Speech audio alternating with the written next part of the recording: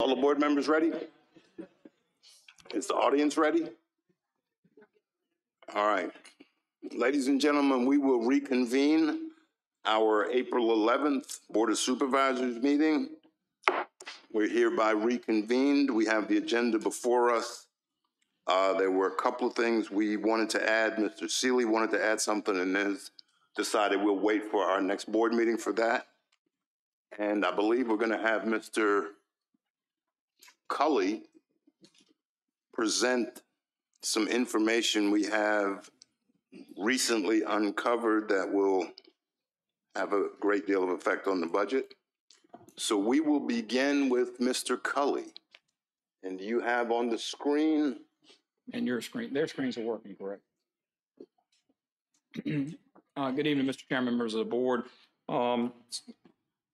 We developed this memo yesterday after the adoption of the tax rates. Staff worked with the Commissioner of Revenue after they produced the personal property book. You know, they produced a personal property book and a land book that's then transferred to the Treasurer's office to create the bills and send the tax bills out. And so once the final download from DMV was completed and that book was finished, Tamika worked with them, and it's approximately 6% growth in the number of vehicles, boats, and other personal property, more than what we had anticipated.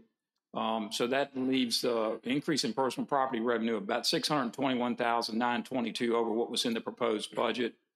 There's also an increase in machinery and tools revenue of $231,485 and an increase to the motor vehicle carrier tax revenue of $450, and that's based on the actual tax book. So that doesn't mean that'll all come in, but that'll be what would be billed. And so that's a total increase in revenues of $906,857 over what we anticipated based on the numbers from January. And looking at things in preparing for our third quarter budget report, staff analyzed preliminary data that we have up through March 31st.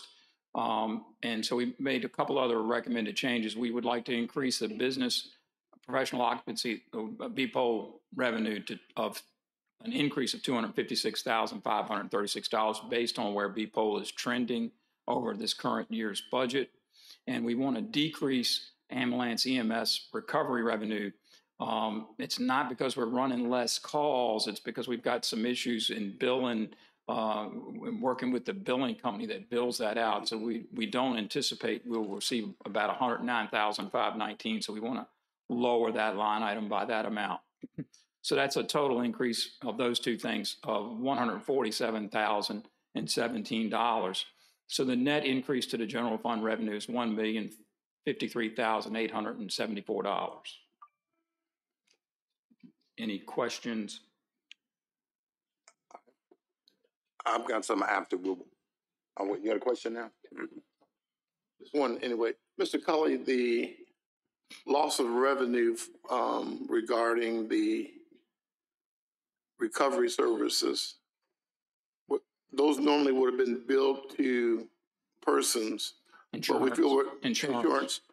So we're not going to get the money from the insurance companies because of a billing error on our part? Not a billing error. I think I gotta have the expert, if you don't mind, answer that question.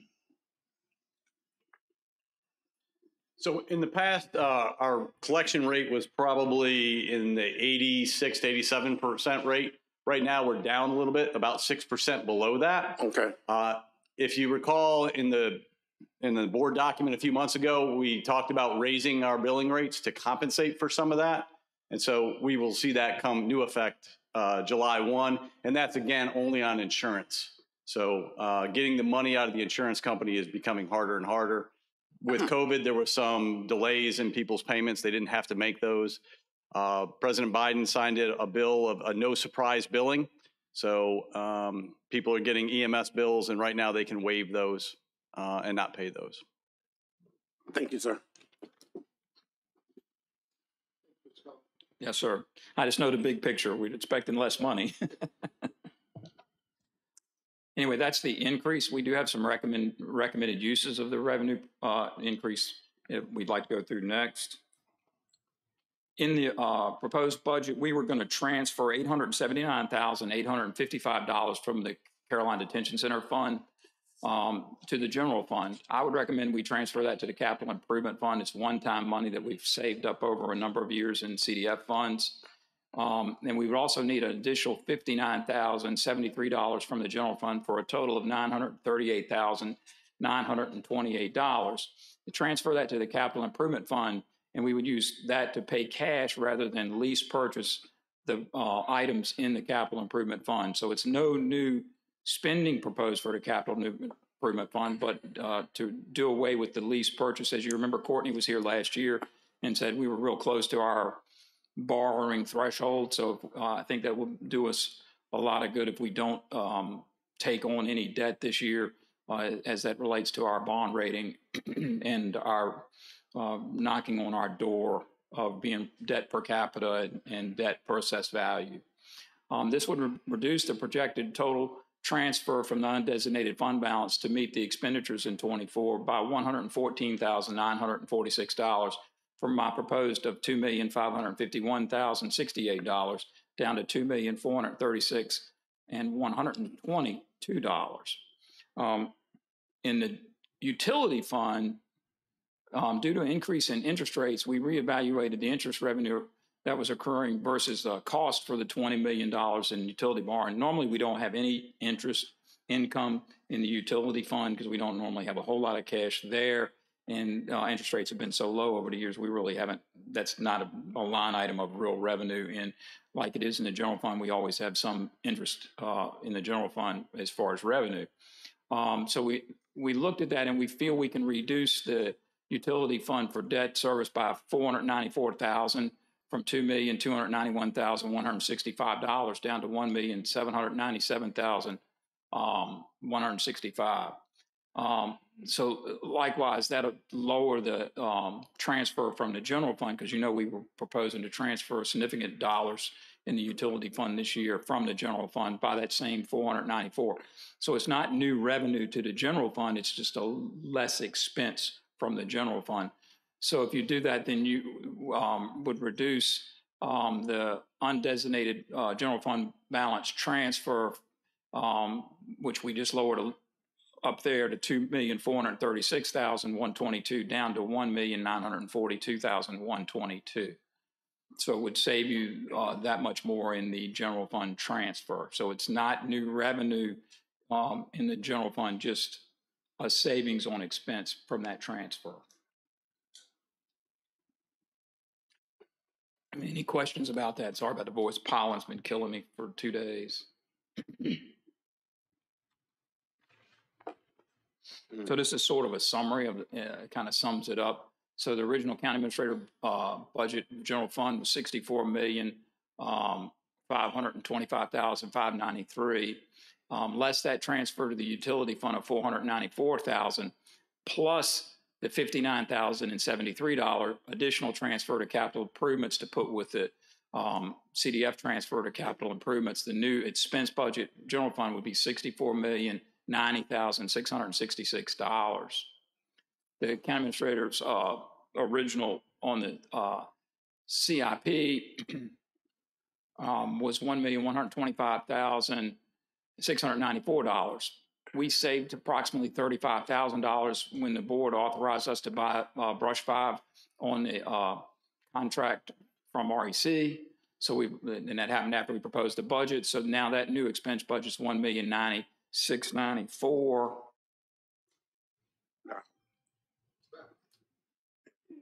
Monitors went out. I killed them. The monitors keep going out.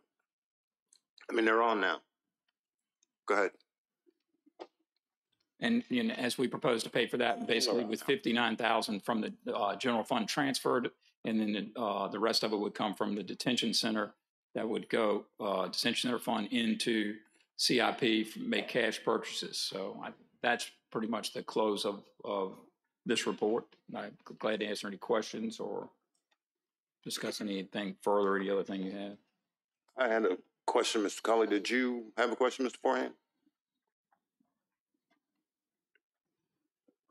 Yeah, they're plugging something in. I'm hot. Are you hot?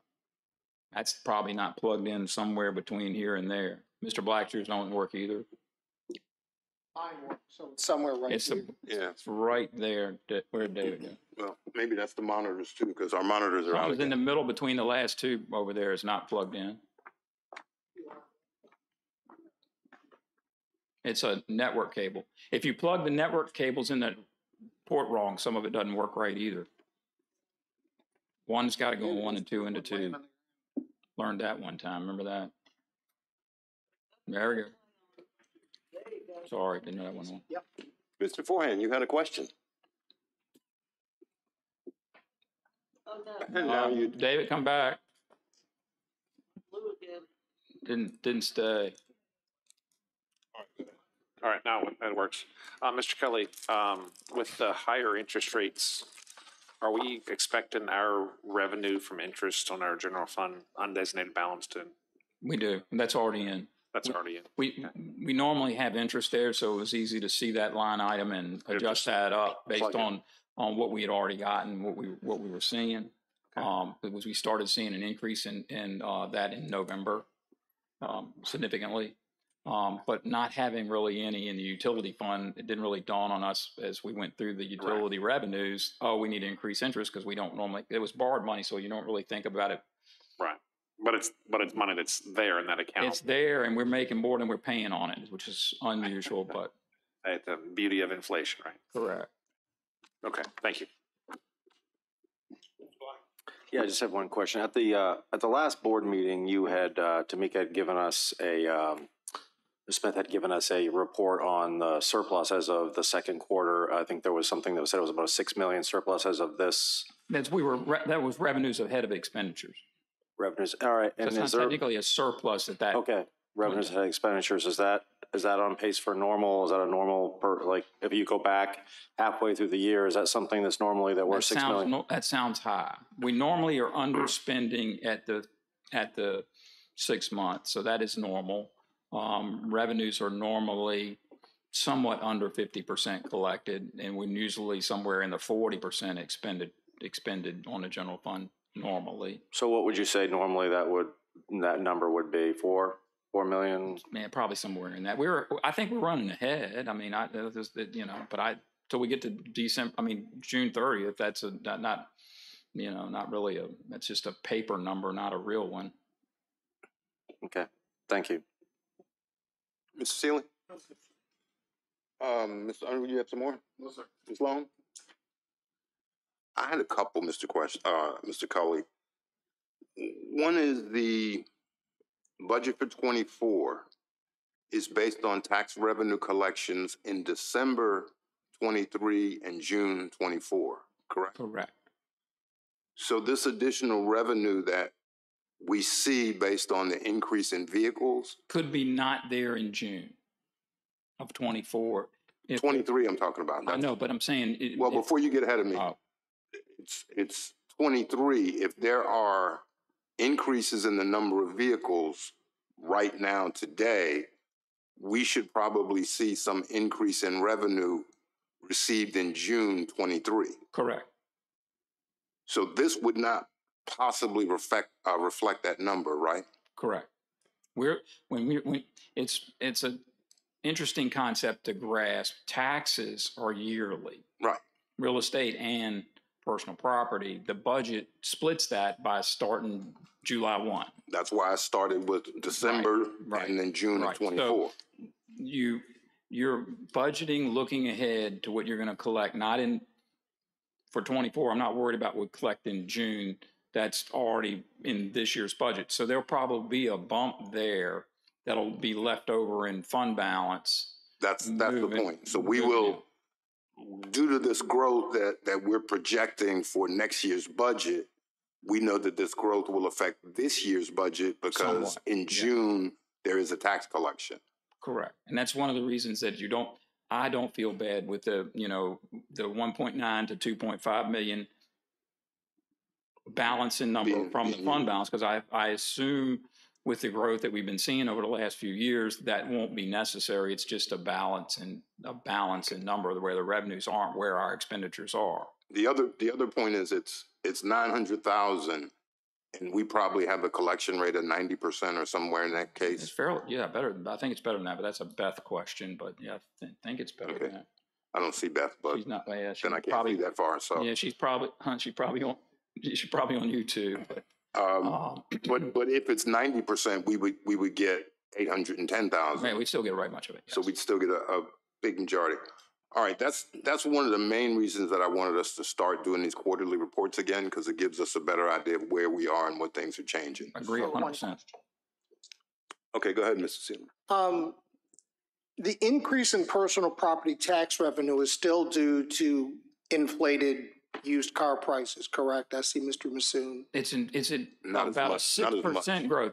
I asked them to do a comparison on people that had the same vehicle. So if you had a truck, you had the same truck, it's down from what your tax bill was last year. Not necessarily a lot, but you have the same car year over year has gone down. But do we expect it to go down again? We do. I expect personal property So to if it continue goes to go down again, this number could actually it could be. go down. I mean, I understand we have more vehicles. I'm just looking at, we looked at huge inflated prices. Correct. There is, the market's correct, and I think everything you see, the market's correct, and if you watch any, local TV, there's a lot of car dealers running specials with, Right. 0.9 finance and 0% financing for 60 months. There's a lot of that stuff going on, wasn't going on in the fall. Right. So it's definitely the car market's turn. The inflation's causing people not to have and plus if you go to borrow money to buy a car now with interest rates as high as they are, it really adds hundreds of dollars to your car payment. So people are just not able to pay the inflated prices that it was in the used market especially. I just don't want to bank on this increased number of values are going to go down again. And we're going to see some, Well, yeah, not that it's going to go away, but it's going to go down. It's not going to stay where it's at, even though we've got increased vehicles that'll all be a year older next year. And if the prices come down, then we're going to be sort of, where are we? That's all I was right. looking for. And that's where I started when I said, yes, next June, the last payment in this budget we're Right. talking about may be different when we run the book next year. If say it crashes for some reason, we could really be hurt by that. But we set the tax we rate have before we have do to that. look, which are correct. And so if we So- came back and said, oh, we're down $2 million in Right. personal property because the values have gone down. Remember, we did lower We could rate. equalize the rate. Yeah, we lowered the rate 35 cents. But Well, that's a good follow-up question, because that's kind of what I do, and I'm a nerd, so I'm not going to apologize. But we're not going to do another download for December. No, This is the only download we do this year. they do monthly downloads for proration. But the Right, book for is proration. produced, right. And But the book is as is right now. right. That So really what the Commissioner of Revenue's office is saying is when they got all of the vehicles from DMV, most of the existing cars, probably their value went down a little bit, but there was such growth in new cars or people with old cars buying newer cars that now we see this additional revenue. correct. And again, back to my original point, this additional revenue, we will see some bump in June of 23 Correct, because it's billed out right because it's billed out for now. now. Correct. Are these yearly numbers or these are numbers for the quarter? Yearly. The That's 900,000. a year. That is a year. Yeah, we're looking at, when the budget time, we're looking at per year. All these figures that I gave you were budget related and are yearly, yearly for the budget. So theoretically, I can say if it's 900,000 and we get 90%, that's It's 800,000. If it's half a year, it's 400,000. Correct. Is the bump we would probably be able to project. Correct. And we may end up with that. That could be a bump that goes away in next June. So, And well, no. See, we set the tax Well, you rate do, before but, June, yeah, so if it's you not don't going to change go the away. rate. If you don't change the rate. Yeah. All right. That's a big point. We're all clear there? All right, Clay? Mr. Forehand? One quick question. The business personal property, is this all wrapped up in the same number? Or is that a separate line item? No, it's all, but I think personal property, and I'm going to, is that all in this number? They're the experts. I remember I just look at the numbers.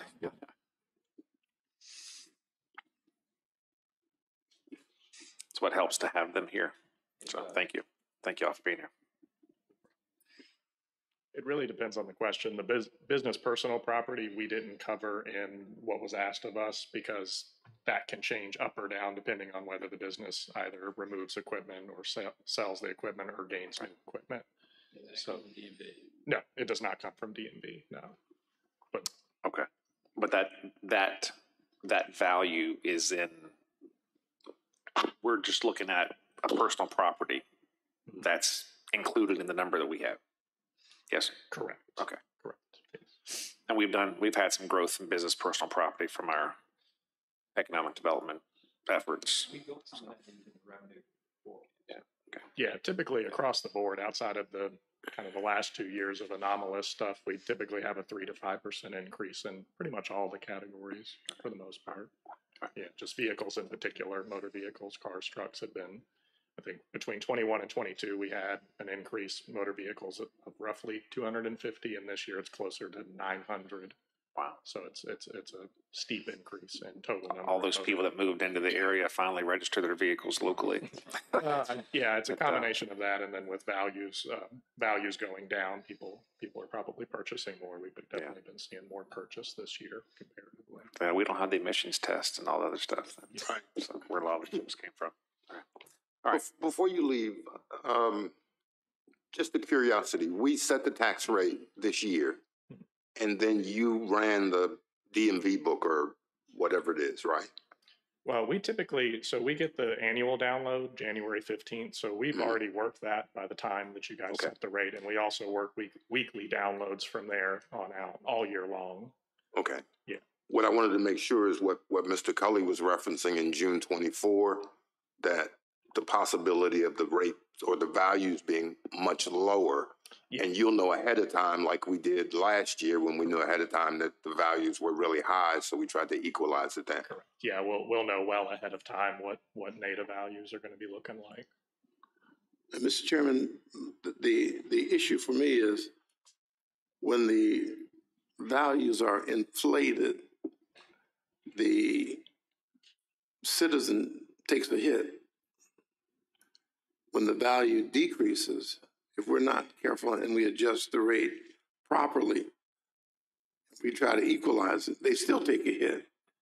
So I want to make sure that we're fair to the taxpayer, that we're looking at a rate that is fair to them so they're not getting hit whether the value is high or the value decreases, that we're not trying to recoup the same dollar amount, even though there's depreciation in the value of the vehicle, and yet we increase the rate to compensate. I don't want that to happen. And I use the analogy of equalizing, which is the real estate numbers we have, which may not apply to personal property tax, but it was the same concept, so we could all understand. Right. It's not that we have to make Mark pay $5,000 for his brand new car, and then we lower the rate and he still pays $5,000. It's trying to make it fair, but you stepped up to say something, Mr. Bassoon. To segue into that too, when we're talking about the collections in June,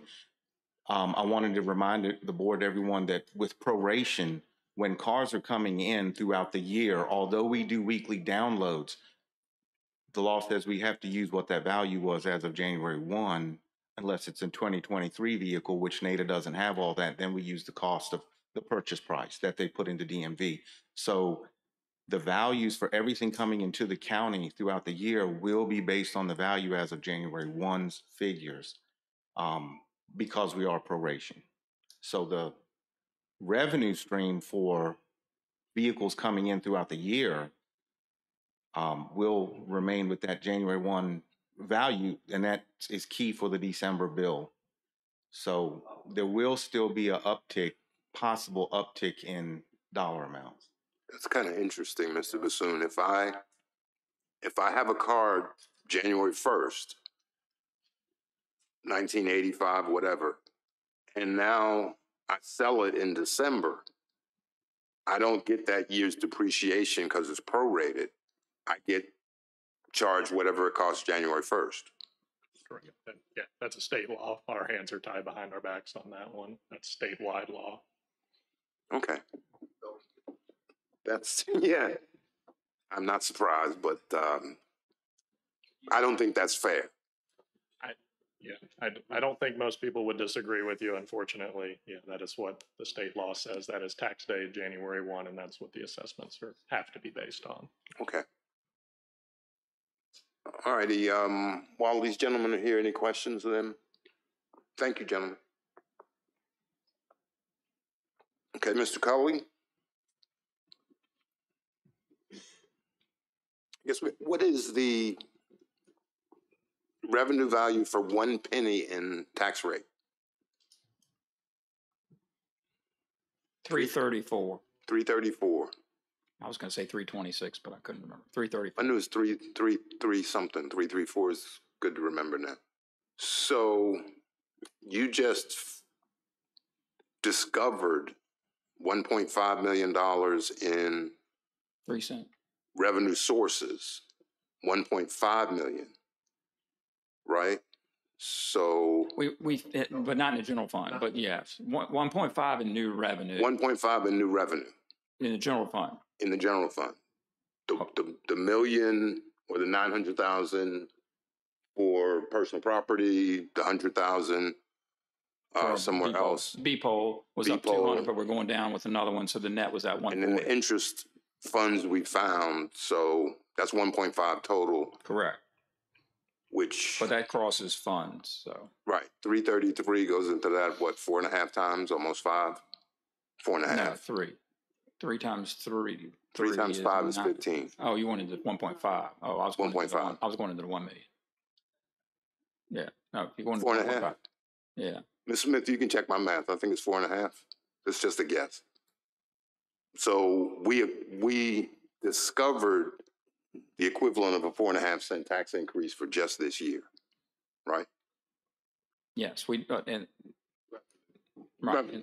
Yeah. Mr. Thomas? Except that we are, according to Mr. Cully, $1,942,122 into the fund balance with the Correct. current budget. I mean, we Correct. can't lose sight of. That's right. We are into the fund balance to balance the budget that we've got. So even though we found revenue, No, we you're have an missing offset. you're missing the point. If we had raised taxes 5 cents, we basically found that 5 cents right now. If we don't do anything else with the money, that's Correct. what I'm saying. Now, Correct. you've made recommendations, which I guess the board can We'll have discuss. that's completely up to you. Because those are your recommendations. The board can do what you recommend, or we can do something else, or we can not decide to do it now. But my point was just the pure numbers of what a 5 cent tax increase would have been just for this year, and we've managed to discover that money based on additional analysis and the fact that the commissioner's office found 6% growth. Correct. Okay, and we will see a bump in some of that in June. Correct. Okay. Now, Mr. Seeley, your point of the fund balance is another story, if you'd like to elaborate on that some more. Well, I understand that we found I like revenue. discovered. Discovered? Yeah. Okay, we discovered. But I think we can't lose sight of the fact that the budget is built on a $2,551,068 is what we were going into the fund balance to balance the budget we've got. Mm-hmm. So with the newly discovered revenue, and if we allocate that the way it's being suggested, we're still $1,942,122 into the unencumbered balance to balance this next year's budget, which, as Mr. Cully said, he's banking on growth. But if we don't get that, we then have the bond council to deal with because, you know, we still are obligated to be 12 to 17% of the unencumbered balance as a percentage of the budget, the total budget, not just Correct. our side. Yeah, total budget. The other thing The is total that county budget which counts schools. counts, right. The other thing they don't like to see is where you're actually taking from the fund balance. If you're budgeting it and not taking from it, but you start actually going into the fund balance year over year, then that's going to be a hit on your bond rating, according to Courtney. Mr. Cully? Mr. Black? Just, so when at the end of last year, for last year's budget. What did we go into the fund balance? No, last- we were 5 million and change ahead. So. And most of didn't that you- was personal property growth from the year before you lowered the rate. Was there a prediction there that we were going to go into the fund balance? Yes. There was, so last year there was a prediction that we would go into the fund balance, and then we ended up having a $5 million surplus. But that's basically how the budgets are done at the county level, period. You use the fund balance to balance It's a the balancing budget. number. Yes. Because by law, we have to have a balanced budget. Correct. Right. So when we use the fund balance to balance the budget, that's really a buffer that we hope we don't go into. Correct. And we didn't go into it last year Or the year before. or the year before. But in previous budgets, have you always, I mean, I think you've been here about 10 years, have you always, on our budgets, gone into the fund balance? Yeah. Yes, I've always balanced that. I balanced I had a fund balance So you've number used in Middlesex, so yes. Yes, so you've always said, all right, we're going to go into the fund, you've always budgeted so that we're going to go into the fund balance. Yeah, you conservatively budget your revenue. So I could do the same thing by guessing the revenues higher than they may come in. Right. And then they come in short and you go in the fund balance, you just don't put it in a number. So I try to give you realistic, as best we can, revenue numbers. So We have the expenditures. We can control those the best we can as the year is going along. Some of those become fixed cost. So even, let me ask you a question, because we haven't, in the years that we have raised taxes, we've had a couple of years where we raised them significantly. So even in those years when we said, hey, I think we've had a 4-cent one, we've had a 11-cent one, or We had you've 11. gone it. We Yeah, had well, 11. that was because of the Yeah, referendum. the referendum, and so Right, it was the but- same thing. so That was even in all those years, earmarked. 'cause, Yeah, yeah, it was all, I'm- that whole thing was earmarked away. Right, So yes, so we had a balance. Even in those years that you went into the fund And balance. remember, we even on went up those- 8 cents before, but I showed you in that budget that we needed 11, Yeah. Right, yeah. and so that was balanced off the fund balance too to get us to past that 3 cents we didn't But have. in 2021, we went into the fund balance 800,000, but because of the COVID funds that we used to offset the fire and rescue and sheriff's office, we actually came out ahead. Correct. And I So think that's the we- $5 million you're talking about, right? That was that one. We came ahead last year, 5 Okay. million too, but that was personal property. Right. It was Okay. just growth in But- revenue. but the Everything was point- booming. Yeah, the point that we can't lose sight of is because of the way the county has to budget, we always designate money from the unencumbered balance to balance the budget. Yes, I like for it to be a whole lot smaller number than And- 1.9 million. I'll and tell the- you that. the Million point- is a lot easier. Yeah, to the deal point is, and I'm going to give you a compliment, Mr. Cully, because I think since you've been here, you've done an excellent job with budgeting and finance. You budget revenue very conservatively. And then you budget expenditures just as conservatively too, but it gives us a little more buffer because I don't think there's ever been a year where we didn't hit our revenue targets. Correct. So I think that's been a great thing, and that's helped us all along, and it made the county financial picture a lot better. And with Ms. Smith, we're in great shape now, so I appreciate the work that you both have done. Mr. Underwood had a question? Yeah, Mr. Chairman, I think what happened is we had the 8-cent tax increase. That I didn't vote for. Didn't vote for it, but we had the 8-cent tax increase. And I was adamantly against it, and it just so happened that we did get the additional funds, which we didn't anticipate. I didn't anticipate, but I was still against the tax increase. But we gained revenue, But that's and had a surplus. That's part of that is And what so- Mr. Cully and I were going back and forth about Right. is in June, we get an initial bump Oh, correct. because we set the tax rate, which wasn't accounted for. Right, So that's part of that money. right. And then COVID came, We got some more. and we got 5.2 for million. the next year, we got 5.2 million. So we still had that tax increase in there because we were still Right. collecting the funds, but it just gave us additional cushion. But as it turns out, because of the need for firefighters, and it actually worked to our favor to be conservative. So while I didn't agree with you, Mr. Cully, I'm pretty much tell you, I don't agree with the tax increase. I say if we have a tax increase, then it should neutralize itself in the budget, is what I believe. And it didn't do that over the last couple of years, but I understand the factors which caused us to have such a positive number in terms of additional revenue. So, like I said, I appreciate what you do as well. And, you know, I push you pretty hard, I'm sure, about the number, but I think you do an outstanding job as well. So I appreciate it. The only thing I would add to that COVID year is when, if you can remember, we were budgeted in the spring of 20, and the world was shutting down. We were all concerned about where revenues would be. Yeah. And one of the big surprises was that everybody stayed at home and ordered on Amazon, and the state had adopted the sales tax Sales tax went law. up. And our sales tax numbers shot up way more than we had ever anticipated, you know, in the budget. And our meals tax didn't take the hit we thought. And I mean, there were jurisdictions that were really hurt, you know, Fredericksburg and the Yeah, we had a lot of carry-out things. They were hurt a lot, but because we were small, we weren't hurt as bad as some of those others, but we didn't know going in. So we were real conservative with those numbers, and then they went past anything we'd ever seen. So, and then the feds gave us money as well. Okay, so the point Mr. Black made was the last 2 years, we used the fund balance to balance the budget, but instead of using that money, we were able to add money to the fund balance. That is correct. What is the fund balance right now? Ms. Smith's right She's behind got you. that on a piece of paper.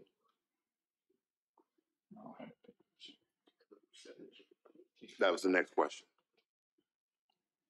At June 30th of fiscal year 22, the unassigned undesignated fund balance number was $28,158,303. 28 million. And However, during this fiscal year, we have restricted some funds, $2.5 million for the Sparta Fire Station, or Fire and EMS Capital Projects is what we called it, as well as we restricted $3 million for water and sewer projects. So about 5.5 of that has been restricted. So 22 point. so that gives us, 22.5. 22.6. Okay. I said 23 to make the math easy. And what is the amount? So that's 22.6. That's unencumbered. That's the unencumbered, unassigned, and we don't know whether we get to count the restricted money as part of the encumbered or not, but No, you do not. okay. And so what is Once it's restricted, it falls in a different Give category. me 1 second. So what's the total county budget for fiscal year 22? So our financial policies require us to go by operating revenues. Okay, So the operating revenues as of June 30th of 2022 were about 91 million. 91 million is operating revenue. Yes, sir. So We are required to have 12%. 9 and 4, I thought Jeff just said 15, or we said Our 15. target is 15. 13 to 17 is what the policy Our is. target is 15. Our target is 15%. Our So- required is 12%. Okay, so 10% of 91 is 9.1, So we're 25. and half of that is 4.5. So 13.6 Yes, sir. is what we should have as the minimum. Yes, sir. You agree with that? Yes, sir. Is that math right? Yes. Okay. We got roughly 24.8%. Yes, sir. When Courtney goes through those bond documents and shows you those comparisons to other counties, Right. there are a lot of them that are that way. And I want to point out, the fund balance is our only strong point. Right. We are off on every other one of the things that the bond agencies use to rate a county. Sorry, I'm not coming through. So please keep that in mind. Yes, we're really strong on that, but that's why we have our bond rating. So if you get down anywhere near the bottom or 15 or 12, and our other numbers are all not even at where they should be, we're going to lose our bond rate. Just, I know Courtney will tell you that. and that's, I'm going to give Mr. Black the thing in a second, but that's part of what I wanted to accomplish today in our first session is kind of make sure we all understand where we are, what we're expecting, and what we have to do. So, Mr. Black, go right ahead. I just had, just for public record, so people know what is, so yes, the fund balance is in excellent shape as far as, but we have other things dinging us. What is dinging us? Debt per capita and assessed value. I don't remember the exact term. That's value of real estate. Yeah, the assessed value of real estate per, I'd have to get the report from Courtney, but there's three things they look at strongly. They look at other things, employment, growth, businesses, all those things. But there are three real strong points. And the one that carries us over is the really strong cash position we have. So when they're giving you this bond rating, so you go and borrow money, that you have a strong savings account gives them comfort that you're not going to default on something. So the closer we get down to minimums, then all the other things are not strong. They're not going to rate us where we are. And then that just costs us in when we have to borrow money because we'll have a lower bond rating. But I can get that for you. It's in Courtney's bond book with it's three things. Mr. Chairman. Was Mr. Blackburn? What did you say it says? Per capita, and what was the other one? It's the assessed value of the property, not per capita, but per the budget or Okay, something. you can get it for, thank you. Mr. Forehand? Mr. Kelly, as far as collateral, a couple different things. A lot of the bonds that we have, like when we did the road project, if we had to borrow money for the road project, we can't use the road for collateral. It's not like personal lending. Correct. But we still have schools that are collateral on loans. Is that an accurate statement? We it seemed like to me we did a financing when I first got here Long time ago. that used Bowling Green. Yeah. Bowling Green Elementary is some, and we got the school board because I remember going to a school board meeting to get their blessing on that. I don't know So the I think that's Y. still in there. We couldn't use the Y as collateral for its own loan, and we're still paying on that. That's as well. correct. So that's I think that's the one that had the unsecured. school. That might be the one the school. Unsecured, That yeah. might That's be the one that- that's the one we yeah. used for the school. That's the one that had the school in it. Okay, so we have Bowling Green Elementary as collateral for the YMCA. Okay, just Yes, but we don't have a lot of collateral. we don't have really anything that doesn't have. Excuse me. And that's, I think, on it. Mr. Forehand, that was the only way that we could get the loan. I think part of that was the reconstruction at Bowling Green and the Y, they were all together. Right. And the only way at that time we could get the loan was to use that school as a, Right. Collateral. I know it just sounds terrible when you say it. That's all. It's not like they were going to repossess it because we weren't going to pay. Agreed. But when you hear it, it just stings. The other thing is we could put the county administrative building up as collateral. I think that's got a note on it. Yeah. Because Yeah, we y'all did a lot of borrowed money. renovations there. Well, you borrowed money originally on that, so I think I don't think we're sitting on anything we don't have some Yeah. sort of note on. Yeah, for the most part. But some of those will start coming down. They starting to come down. We're sitting on cash that enabled us to use all of our structures as collateral, basically. Right. Now we're sitting on the cash for it, and we kind of have to for the bond rating. Otherwise, because we don't own anything that doesn't have an encumbrance. When you borrowed money before I got here for the sewer plant, you had to put up a cash reserve. Yes.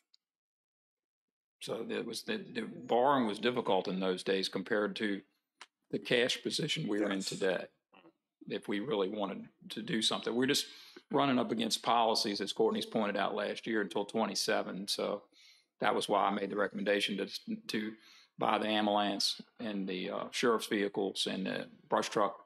You remember I had a pretty skinny CIP as it was because I knew we couldn't really finance too much. Right. But those are things that are ongoing. I mean, somebody wears ambulances out pretty regular, so we knew we needed that. So and they've gone up from like 159 to I 300. remember even my time on the board, they used to be 210, and now we're paying over 300. 300 for this, and it's not that we're getting more frills. It's basically just gone up. Yeah. Mr. Kelly, I haven't looked at every revenue stream, but are we still pursuing the cigarette tax? And is that? Oh yeah, that's in there. That's in there. It's in there. That's in there. Okay. Yes. Even though we haven't passed it yet. yet, it's anticipated for. No, it's passed. Y'all adopted it. We're collecting money. I've gotten, somebody give me a number. Is it? I was thinking that was the first reading. It's supposed to be 300,000 or Okay. something. We just My apologies. sold- I was. It started in That was March. right? future. I was. No, we just sold our first case, 36 in Yeah. a case at $6,000 a piece. $216,000 in the first 2 months. And that doesn't include the self-adhesive stamp. So we're about $900, maybe $1,000 in self-adhesive. And that was just the first order from all of the 12 wholesalers. Yeah, because you started in March. Yes, sir. So we will only have quarter and a half. Okay. Of revenue, but that's I don't know where, yeah. pretty good. It's 450 budgeted, and it's all guesstimate on. So as we start, and just because he sold that in the first 2 months, we don't know how long that'll take them to sell those cigarettes Correct. and buy some They're more. getting their stock up. Correct. So But we do have 450,000 in revenue. Okay. We searched the revenue hard to try to find every nickel. Yeah. All right, Miss thank you. Smith, what's 23 is what percentage of 93, of 91? 23. Did we just say that? Was it 24? 24 point something.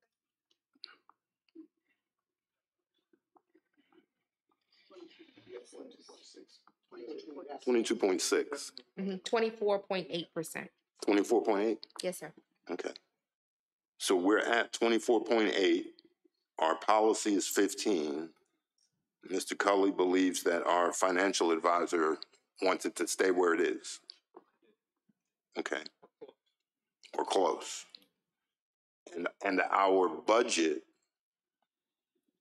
without this money we just located, was 2.5 million removed from the fund balance, That is correct.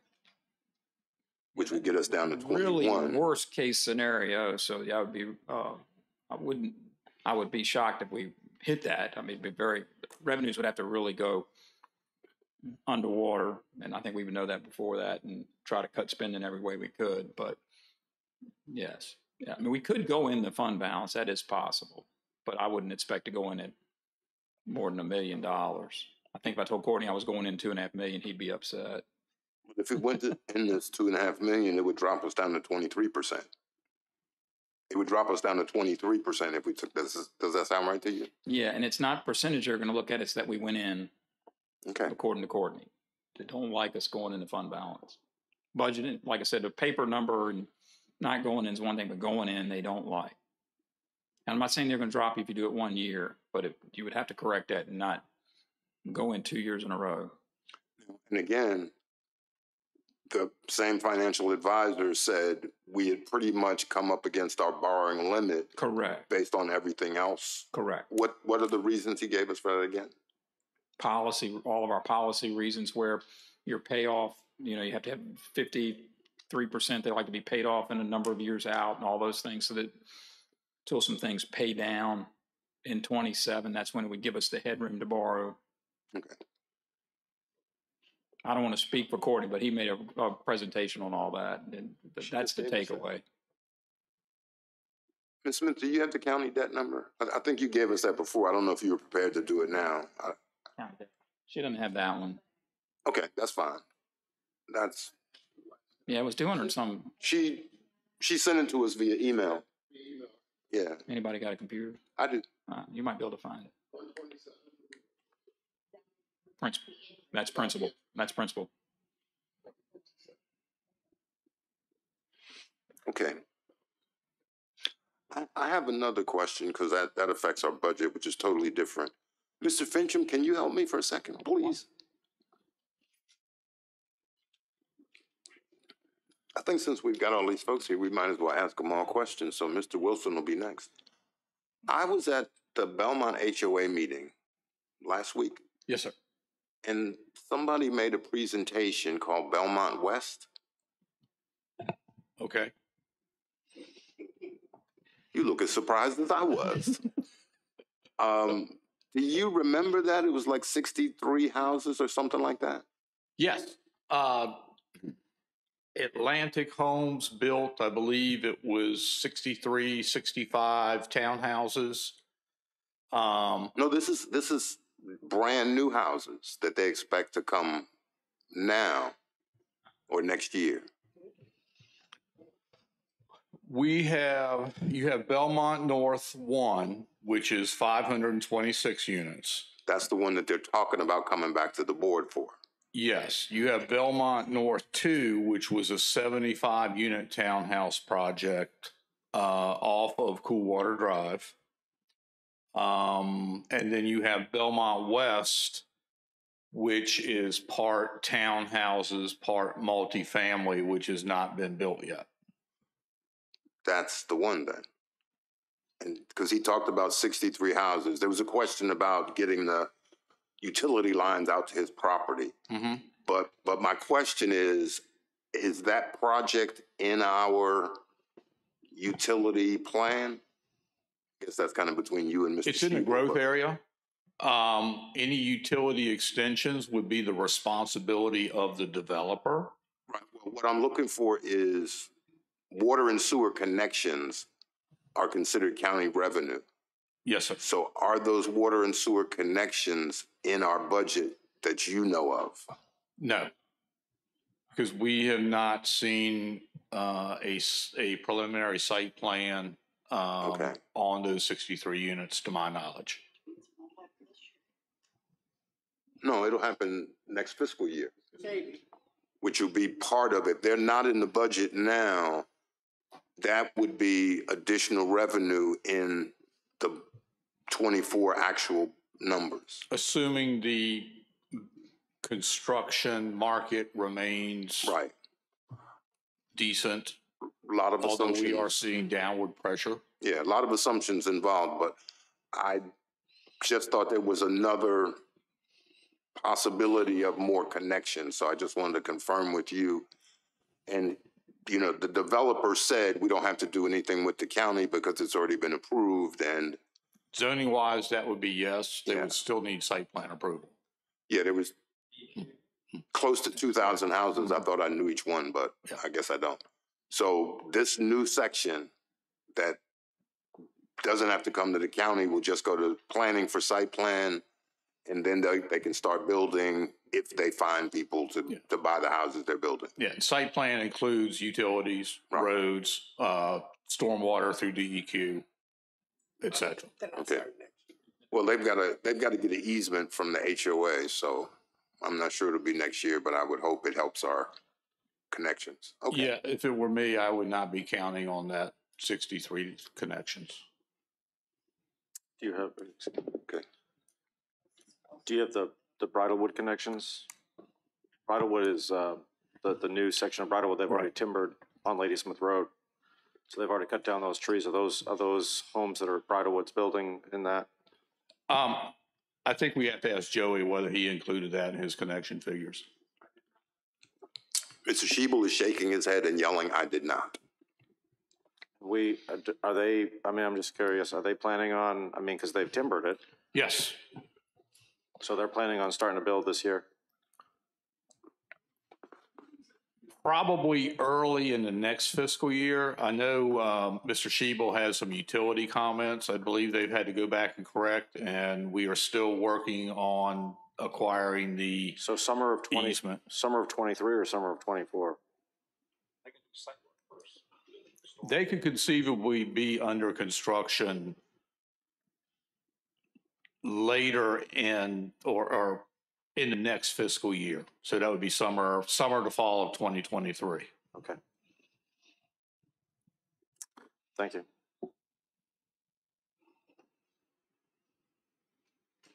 Okay, the debt service number she sent last was just Dawn. So we don't have total. Yeah, she said that. Okay.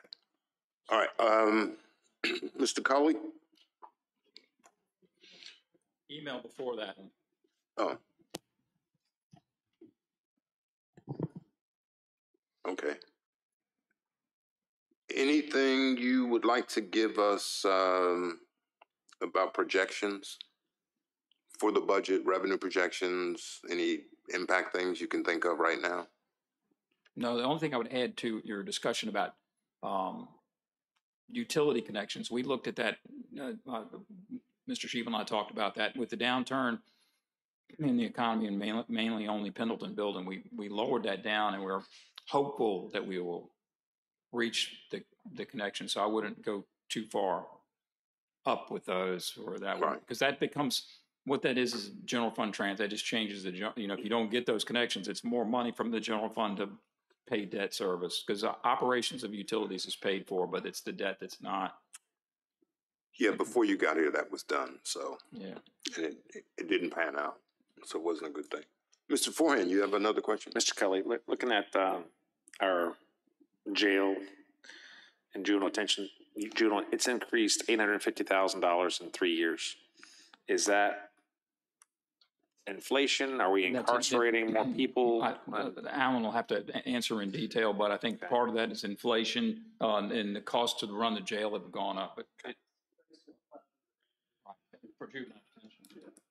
For juvenile detention, it's based on a 5-year average, and then they factor in what it takes to run the facility. And population's actually been down, but it doesn't change your expenses to run it, because it's not down enough to hire less people. So. Okay, because that was my follow-up question. Like, if we had some crime spree and we incarcerated 10 more people, are we going to get an additional bill? Our ADM is up, Right. That's the beauty of the 5-year average. Okay. It smooths that out. All right.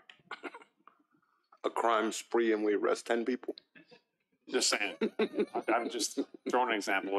We bust a major trafficking ring and we've got 15 more people in Pamunkey Regional Jail, That's a per diem. So that one is, Pamunkey is a per diem. So we put more people in there, we pay more per day, Right. per diem. So that, Okay, so that does go up.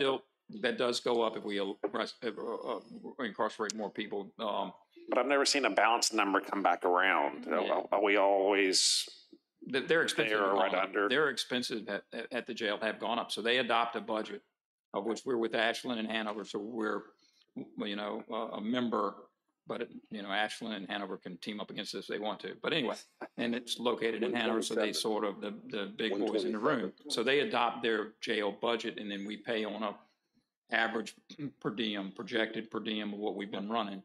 And their costs are up. I mean, the jail officers, food, medical, everything is skyrocketed in jail costs. Okay. Like everything else. I was just shocked that it was $850,000. I wasn't real thrilled, but that's the adopted budget, and that's our share. Yeah. Okay. Thank We you. pay that quarterly, Okay. and they true it up at the end of the year. So there is a balancing number that comes back out. Yeah. So yes. Yeah, sometimes we get some money back. So there's been times we've gotten 60 to 90,000 back. There's, that type of thing. What's the other one that we use? We use Pamunkey and what else? Merrimack Juvenile Center, which Merrimack. 18 jurisdictions in that. Okay. And that's the one they went to about 3 or 4 years ago before COVID, maybe a 5-year rolling average. Okay. Which does kind of level us. We don't see the spikes, because in juvenile it didn't take much. Right. You lock up 3 juveniles more than you normally had, and you had this huge increase, and then it would drop off when they would get through the judicial process. Yeah, that's where there was a fight at the school and you could find 10 kids that got arrested. And then we pay per diem. Day. Yeah, per day, yes. Okay. I think that was it for Mr. Wilson, since you're here. You have to be the bearer of good news, because you're economic development. You have to be the bearer of good news. So we're setting the stage for you. What I would like to give you an opportunity to mention the many projects that are about to happen, that the county will see some impact in our fiscal year upcoming, that you can tell us about, like the ones in the Carmel Church area. Yes, sir. I hear Mr. Cully back here saying this is built into the budget as you're presented. World-class distribution is a $274 million investment for the county. It will create 1,000 jobs with a payroll of approximately $38 million. This is particularly advantageous to us, not only because of the property tax that's involved with that, but that payroll actually will be spent somewhat in the county gas, meals taxes, sales taxes. People have to go to lunch, buy groceries and so forth. So that will be an impact for us. That's a very positive one. Lingerfeld development, it's on our books and planning and just about to make an official announcement of a larger building in that area as well. And there should be more revenue from that building. It's possible that they can get it built within this next fiscal year. So it'd be possible to tax that. There's some retailing that we anticipate in Route 639, for example. Since the board wisely invested in Route 639, what it did is it allowed the opportunity for businesses to set up on that road. Otherwise, the cost of doing business to the off-site improvements that were required were too expensive for any one business to take on. So since this has been done, we've seen the sheets. There's going to be a Wendy's built next to that. There is another retail anticipated next to that. And across the street, the southern side of 639, it's well known that Wawa intends to be there. There are also a couple other retail businesses we believe will be there. This is not just dividing up the pie. This is bringing more money off the interstate because it gives drivers, travelers more opportunity to make choices that they like. While they're here, they'll be able to spend money in different places, which will enrich the county further. We always envision rather 95 being like a river of money running by us that we need to somehow dip into to take into the county. And these retail opportunities allow us to do that. We see the potential for other retail. We're having conversations this very week in that regard. It's a little early to talk about it. We see significant other industrial investments coming down the pipeline. So that will be very lucrative for us, but I can't tell you about the timing exactly. And then we have a number of high value projects that we're working on. Again, timing a little difficult to say about that, but I can tell you that our big problem right now is we are running out of land in growth areas, and we need to start thinking seriously about extending past the current growth areas because we simply don't have a lot of marketable pieces left. And I'll be giving the board some mapping information on that soon. But that's, I beg your pardon. Yes, MC Dean is their expansion this year. I should have mentioned that. They've been on my front burner for quite some time.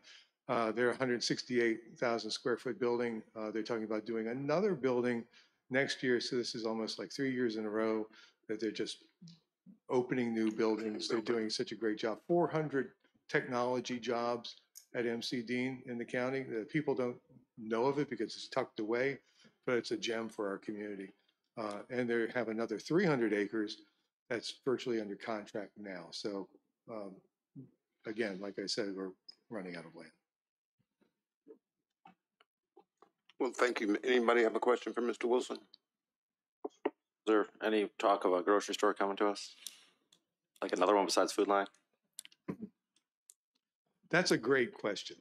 So no. That's Yeah. My options are Food Line and then Food Line. I can go to Bowling Green and go to Food Line, or I can go to Ladysmith and go to Food Line. So we're covered. We monopolize the Food Line opportunities. It would actually. That's a great question because I get that all the time, and I love it when the citizens call and ask about that. Why can't we have a Wegmans or something akin to that, or a Publix or something along that line? The answer is simple. It's market-based. The decisions these companies make are market-based. They have their own criteria for making these decisions. We call them. They know exactly what's going on in Caroline County. They know what's going on everywhere. That's their job, to find the next great market for their business. And if they are not building, it's because they've already made a decision. We can't talk them into it because it's cut and dry for them what they require. Oh, trust me, we have tried to talk them into it. Indeed. The response that we've gotten over and over again is you don't have enough rooftops. And if we add more rooftops, we've got more issues. So we're going to keep trying. We've got Yes, a sir. couple opportunities maybe, so we'll keep trying. All right, no other questions from Mr. Wilson. Thank you. So Mr. Cully, he told us about all sorts of great things, and you're going to tell us they're all in the budget. Lingenfelder's not. I don't think we discussed that because we don't, I don't think I have enough information, but world-class distribution, which is, you know, 1.2 million square foot, we worked with the commissioner, and when the temporary CO was issued on that, then that's, we've got revenue in. It's not the full amount, but pretty close, that we figure we pick that up. So once their certificate of occupancy is granted, they're officially on the books? And we don't send them a tax bill that day, do we? Oh, no. It'll, once we get the permit, temporary approval, final approval, whatever it may be, I send that out to the commercial assessor. Once it comes back to us, we bill it back from the time the permit was approved. So it may take a month to get it assessed correctly or whatever, but the billing starts from the day of the occupancy. So that's another proration. Sort of. Kind of, yeah. Sort of. We didn't leave it out because we knew it was, that's, you know, a huge building, so. Yeah. Mr. Bassoon, when they start having their trucks, equipment, personal property, that'll just be at a later time and. Yes, once they change their garage jurisdictions to Caroline County and DMV, we pick that up in a DMV download. And then when we send out our business personal property filing forms, they will declare their business personal property at that time so we can pick it up. If it's not here on January 1, we don't get it. But if it comes in September and they start filling it up, January 1, we'll pick it up. And outside of that, all this construction Mr. Wilson's talking about too, please, when I say business personal property, when these contractors come in, we work close with planning and zoning as well to pick up the equipment that these folks are bringing in, because those contractors will be paying on B-Pole if they go over a certain amount, and we pick up their business personal property while it's here in Caroline County as of January 1. So if they come here in September, we won't get them, but if that equipment's still here on January 1, they now have to declare it in Caroline County. So we work close with EDA and planning on that. Okay, before you go, Mr. Bassoon, the Coleman Church Fire Station started in November. I think we had the groundbreaking. They've been over there since December with heavy equipment on site. The contractors. If we have the permit, which I'm sure we do, we've already communicated with them and they have all their stuff declared with us. And also we work close with Mr. Whiteman as well. So to make sure that the contractors there that he's going back and checking are right with my office.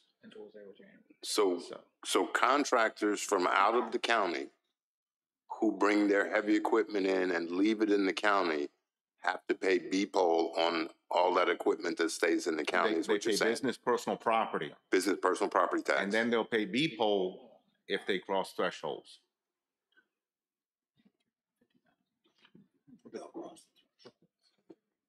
$300,000 for in-area, 25 for out-of-area contractors.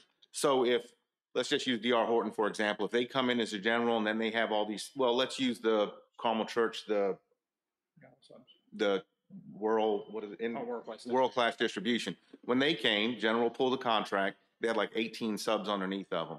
Mm-hmm. We work close with Mr. Whiteman to make sure all those subs from Michigan or wherever they came from, because these people have their own people that they network with, we make sure and get with them, presidents of the companies, CEOs of the company. Because they're out of state. Because they're out of state. But if in-state, you can't charge them B-Pole again, can you? But we charge them B-Pole if they go over 300,000. In the county. In the county. So they're paying B-Pole in two places? No. The contractor? Well, whatever they do in Caroline County, they'll remit for Caroline County. Whatever they do in their home localities, or whatever other locality, they pay each locality what they do. So it's like athletes who pay state tax in whatever place they play in. We have a running spreadsheet of these folks that, you know, if they build up, some of them won't cross the threshold, but if they're working on 15 houses in Ladysmith Village, the same carpenter, and once they cross that 25,000 threshold, that's us. Now, if they go back to Henrico County and start building within the same year or wherever else, that doesn't affect us. That locality gets it. Okay. Did you have something you want to add, Mr. Stevens? Oh, okay. Ms. Scully, you were back for, Questions? oh, I just thought you had something to say. Okay. Oh, no, I just shoved him aside. Well, he is the one who sets the values. Oh, yes, they going after everybody they can find on those type things, because we've Okay. had many a meeting on that to make sure we're coordinating building permits and what's going on so that they can capture that. I had no idea that's how it works, so it's kind of good to know. All right, how does Mr. Black?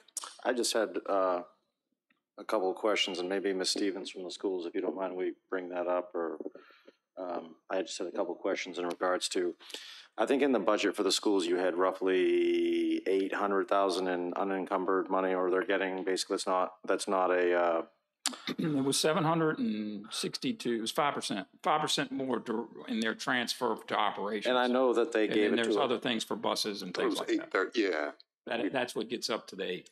and I know the schools gave us some information. I don't have it with me. It's at the house, but what did they need? What did the schools need? Maybe Ms. Stevens, you can answer this. What does the 752 get them? I guess I'm trying to look at, with the 752, what are they getting for the teachers? Because just kind of curious what that would do for them. And I know there was stuff that they had in their budget that they were going to do without.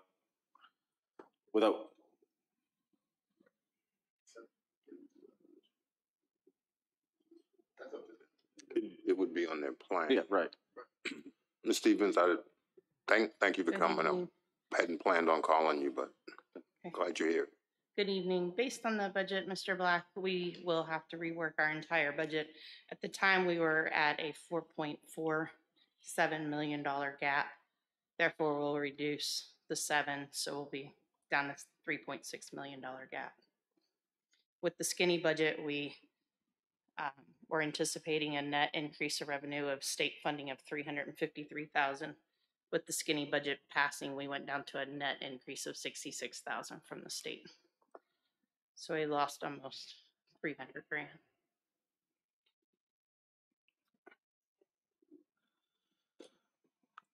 I guess, and we can discuss this, I guess my concern is and I understand there's no way, I mean, and I'm one voter for the 4 million that I asked for, that's to me, that's an unattainable number. I'll be honest with you. I just can't go to the citizens and say, hey, we need $4 million. But I would maybe, and I don't know if we have planned to meet again or something, but I would just like to know, for example, there was a lot of teachers that came here in front of us the other night at our public hearing. And, you know, I'm a teacher myself, so I can completely sympathize with, you know, teacher salary. And when you hear teachers that have been here for 20 years and they're saying they're going to food banks, you know, I think that's something that we really need to look at as far as what the salary is. And I'd like to, I don't know if there's a way of numbers, like, for example, what gives them, I know that the state still has that plan for the 5%, right? In other words, we have to match it. The state gives the SOQ teachers the 5%. Just out of curiosity, to do the 5%, what is the cost? If you're going to do the teachers the 5%, what would you need for the income to do that? Certainly. So looking at, and I only have projections at this time because we're having, the software vendor did some updates. So we're having to rework the budget, and I've been working with them the past 2 days, but we're at 1.8 million estimate for a 5% increase for all staff. I'm looking at the House bill for SOQ, it's 1.22 million. The local match required is 634,000 based on the prevailing rates that the state is at compared to the Caroline salaries. The state and the local match for SOQ is basically paying an entire 5% for all of our staff, other than we're short 50,000. So that's showing how low our rates are compared to the prevailing rate that the state SOQ funded positions, which is about half of our positions. We're able to give a 5% raise to all of our staff with just an additional 50,000 required. So what's the 1.8 do then? You said at 1.8, what would that do? I guess I'm confused. I mean, I guess I'm lost. So you're saying to me that 50,000 will get you the 5%, and then I heard 1.8 million. So Yes, what's the 1.8 versus the 50,000? an I guess. additional 50,000 to cover the non SOQ positions is what? So the state funding, the required local match of 634,000, we just need the 50,000 more to make it 1.8 to get a 5% increase in there for all staff. 50 more from what we were budgeted for you, or? No, sir, 50 more than the 634. So based on what you budgeted, we are at that 767. So we have been asking for people over things. So any funding that we would receive from you would be going towards people, would be going towards compensation increases. And we can do a 5% based on the state revenues with the funding that has been provided to us. All right, so let me just make sure, because I want to make sure that I'm tired. And so right now you plan, if you get 50,000 more, you can do the teachers in the county staff 5%. Is that what you're saying right now? Yes. So then any addition. Wait, 50,000 more Then the required local what? match. of the 634? So you need 684 Correct, is And what then- we would need if we're talking the 1.8 million. based on the state giving you 1.8 this year Correct, in the budget that they haven't approved yet. correct. Which won't be approved Well, until, It's the skinny budget, so it is approved, Oh. but okay. Yeah, they're going back. So the 768 already covers the 650 plus the 50,000. So we're already above the 700,000 that you need by 68,000, correct? correct, for 5%. For 5%. So we're 68,000 above. I'm just making sure, because I'm looking, Mr. Cully's number for schools, just for operations was 768. And you're saying you need 700, because you're saying 650 plus 50. So we're there plus 68,000 additional dollars. You are there. If Okay. you are only looking at a 5%, we know 5% is not Right. going to move Caroline. Right, okay. So, And it's not going to cover fuel increases, et cetera, et cetera. okay, I'm with you. I got you. So now, any additional money, I guess, so beyond the 700, any additional money would be used for We have been saying compensation, but compensation? there are some things that I will need to increase. Fuel is one. Okay. And we have no increases other than in our budget. This time we had Chromebooks that they're gonna have to come off the table.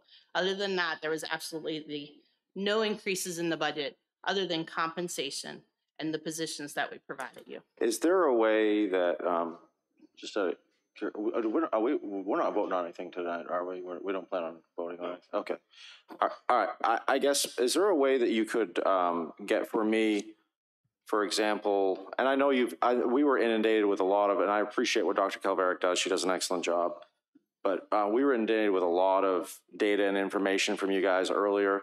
Is there a way we could very simply say this is, I like my graphic organizers, and 5% were there, 6%, this is what it costs, 7%, and then with the capital cost too, like for example, the Chromebooks, is there a way that you could just give me a very simple chart? This is what gets us where with this kind of county money?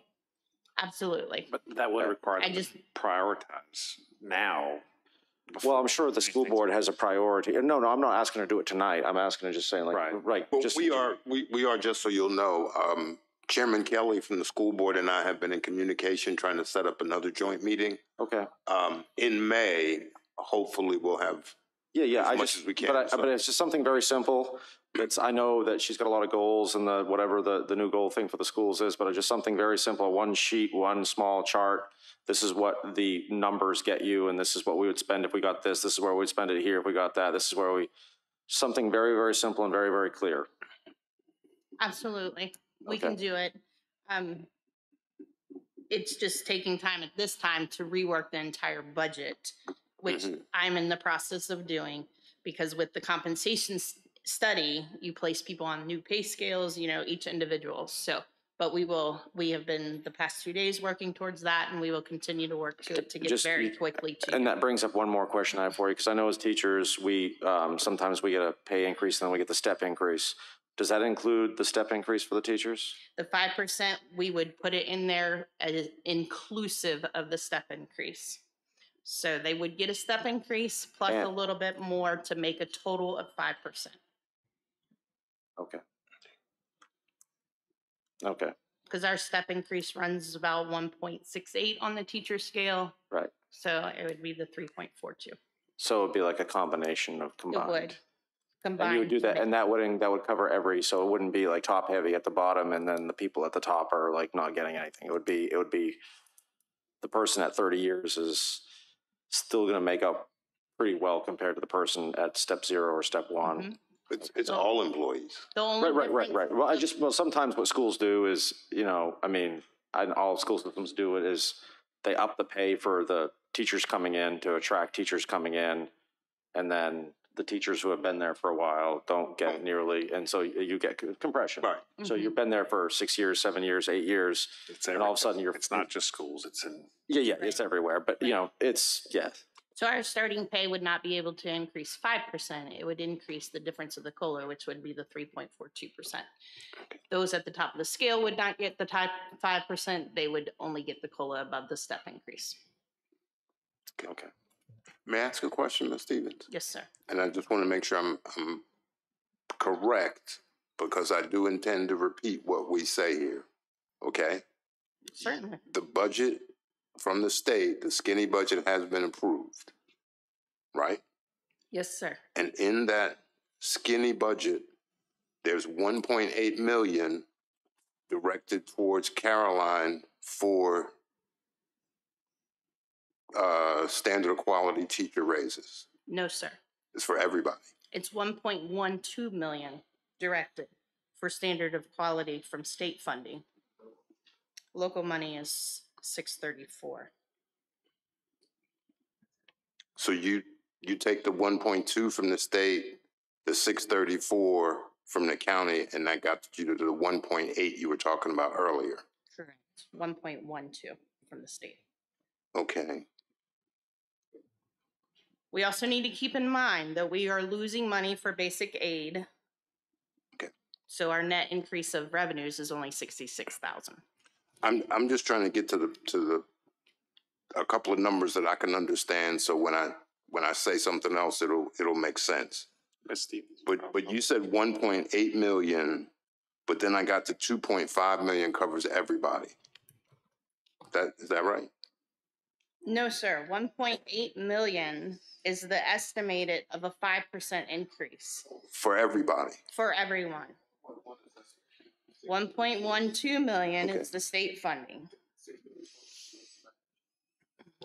So if 1.8 is 5% for everybody, then a little bit more than 300,000 is a 1% raise for everybody.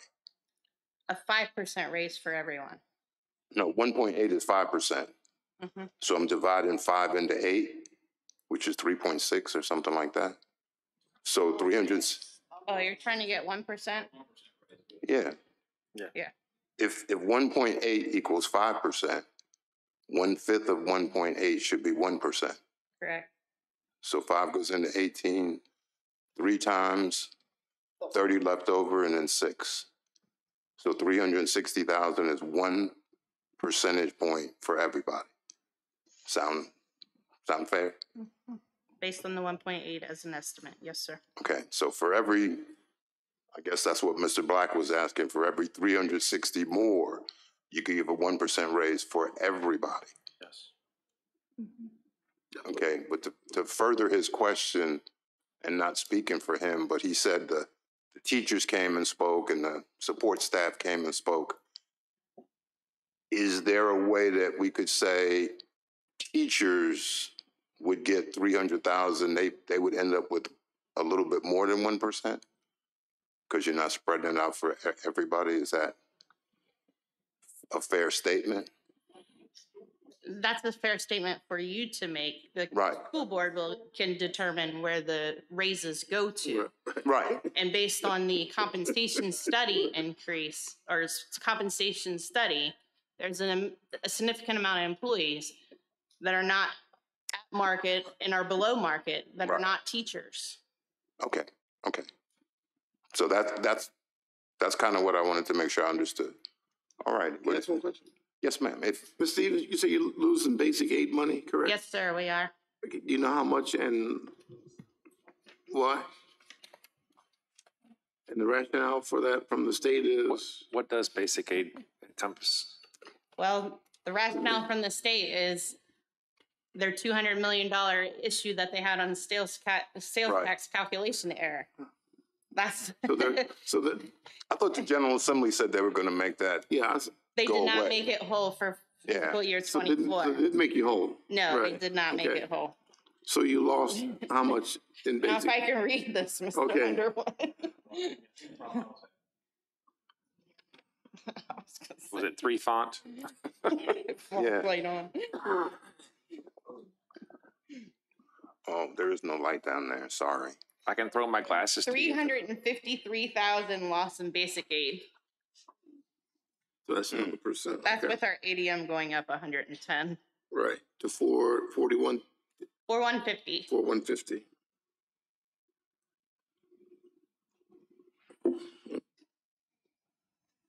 Now, Ms. Stevens, I have one last question for you, if I could.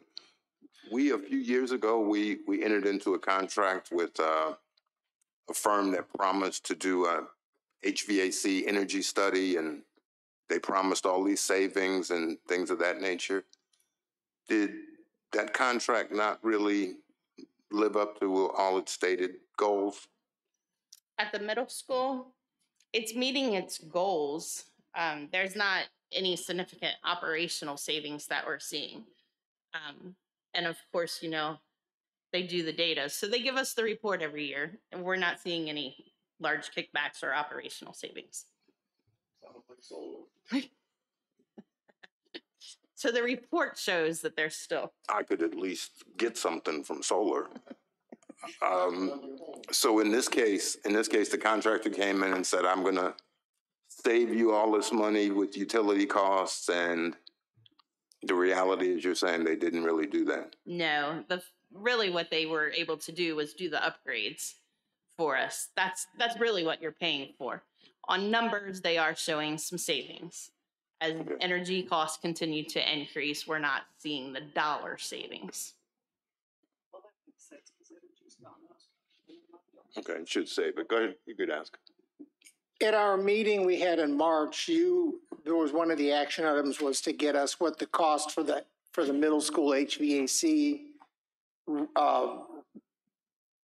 repair, replace. Mm-hmm. Did we ever get those numbers? Because I don't think we ever saw them. Nope, we said it was going out to bid. It's out to bid, and we actually pushed back the award till 5/2. So we're still waiting for any bids to come in. So the engineer never gave you a rough cost? The rough cost that they gave us, we provided to you that evening in the presentation. Okay. So you don't have a final number yet? We do not. What about the grant that was applied for? They said we will receive information in June. So we haven't received that either. So we don't know what that cost is going to be or what the grant portion would be yet? Correct. We applied for the grant. We do not have an award at this time, and we put the IFB on the market, and we're waiting for an award to be issued on 5/2, or bids are coming in on 5/2. We will. Next No, week. but it's just an additional expense that we haven't conquered yet, I guess, capital projects wise. And that's all I'm looking at it from a budget perspective, because. Because that's when we've got to make happen. Right. And somewhere, if it's more than the estimates and what we gave, we'll have to find where that money comes from. Okay. Ms. Stevens, I want to say we really appreciate you coming down. You weren't given any advance warning to be here, so thank you very much for all the information you provided. Thank you. And we appreciate it. Thank you. Mr. Black will follow up with a 1-pager. Thank you. Okay, any other issues you want to discuss in relations to where we are at this early stage with the budget? I think we got a lot of base information tonight. You good, Mrs. Long? Mr. Forehand? I've asked my quota of questions for the evening. Fortunately, there are no quotas on questions because I'd be in trouble. Mr. Black, are you good? Okay. Ms. Sealing, anything else? All right, do we have anything else that board members would like to discuss? We are not going to vote on Mr. Cully's recommendations tonight of what to do with the $1.5 million that was discovered. So we will probably take that as an action item when we do the budget, because they all affect next year's budget, so we can do that anytime before June 30th. The other thing, Mr. Cully, is you said you got a note today expecting and you don't have to elaborate, but expecting the General Assembly to be back in June, Correct. It was from the, but you expect nothing to happen in June? well, it was an email from the executive director of the Virginia Association of Counties, which, you know, they follow the General Assembly closely with their lobbyist. And so the skinny budget's passed, and the governor made 4 more amendments to the ones the General Assembly made, and those were all in the skinny budget. They said they will return to Richmond in June. And there may be some changes, additional budget changes, but in that they're not making a lot of headway. They had talked to various members of the conference committee that there would be no further changes. So it was just informational. What I wanted you to know, that the numbers that we're dealing with are adopted if they don't change anything else. So we're not waiting for them to adopt anything. They may give the schools some more money. They may do some other things, but, you know, right now they're arguing over whether they're going to return it in tax breaks or spend it. And you've got 2 different houses and 2 different controls, and so they haven't made a whole lot of progress. What do we do in the case? I mean, the schools are our biggest budget item. What do we do if the General Assembly hasn't made a decision by, you know, June 1st? We're adopting our budget probably the end of May, the first part of June. You're technically supposed to adopt your budget and give the schools a number by May, so Right. they can send contracts out. Right. I would, if the General Assembly comes back in a June timeframe, late June, everybody's going to have to amend their budget, because most everybody will have adopted a budget way prior to that. Because, you know, the schools need the number in other counties as well. And then once the tax rate's been set and the tax bills go out, you're pretty much defined within fund balance and number, or what you're able to do with your budget. So once you've decided that, there's no reason not to adopt that and move on. So we would probably have some sort of resolution to add funds to the school budget if the state does that. That's what we would come back to you in July if they, you know, that they said you need to do this. Here's money for, I forgot what Ms. Stevens said, was the case they lost money. But right, if they make some other things whole and put a match back on us, then we would come back on, we need to, just like a grant. You know, occasionally the schools come to us during the year and go, we need matching money with this grant, and we give them it. That's the reason we keep the large fund balance. I mean, it gives you that ability to have some buffer for things that come up during the year. So, I mean, once you're ready to adopt a budget, I would encourage you to do it so we can move on. We're moving on into audit season, so I know Tamika will be tired of, you know, we get the budget produced and online and move into audit. Auditors will be here in June. And auditors are going to get their audit to us before December this go round, aren't they? I can't make that promise, but we're going to do all we can. I mean, that's the deadlines are the deadlines. So they're on a 2-year contract, right? Oh yes, but that's the second year of their 2-year contract. Yeah, that's still. They're going to get our budget before December. That's dependent on them getting the information from us. So. All right, they should be able to do that, because I think all the other departments know how important it is to the board to be able to see actual numbers. We are working toward that very goal. Because I mean, the reality is we're doing a budget right now, and we don't have actual numbers for the year we're in, and we barely have actual numbers for the last year. So. Oh, we have numbers through December that are good, and we've got preliminary numbers through March right now, but we have to put the budget together Right, that's what in I'm saying. January. I mean, early February to get that to you in March. So, we're making our best guess on what we're going to recommend based on what we're given at that time. But yes, we would like for to know where our revenues are within, a month to 6 weeks from that month. So Right. I mean, it's a goal and we're working toward that. Yeah, it's not a, criticism at all. It's No. just if a particular agent, if you were running your business and you said, I spent this much money for whatever item, when the next year comes around, you don't just add money to your budget.